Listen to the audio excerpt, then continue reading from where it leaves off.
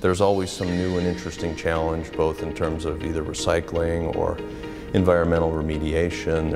It's a very dynamic business.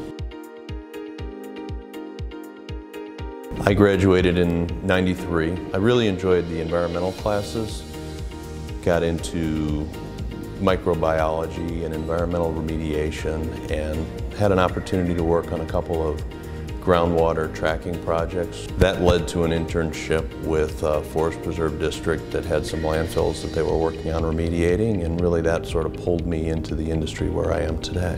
We do quite a bit of environmental construction, so we're a company that builds a lot of landfills to keep waste, and part of constructing a landfill is building liners underneath and gas systems to make sure that we're collecting anything that might impact the environment in a negative way. I think solid waste has changed tremendously in the 20 years that I've been involved with it, and it continues to change quite a bit today. The industry is changing globally right now, and you're seeing markets developing in the United States to take the waste, the recycling materials that we previously sent elsewhere in the world. There's an awful lot of work that's going to need to get done. So there's certainly plenty of opportunity.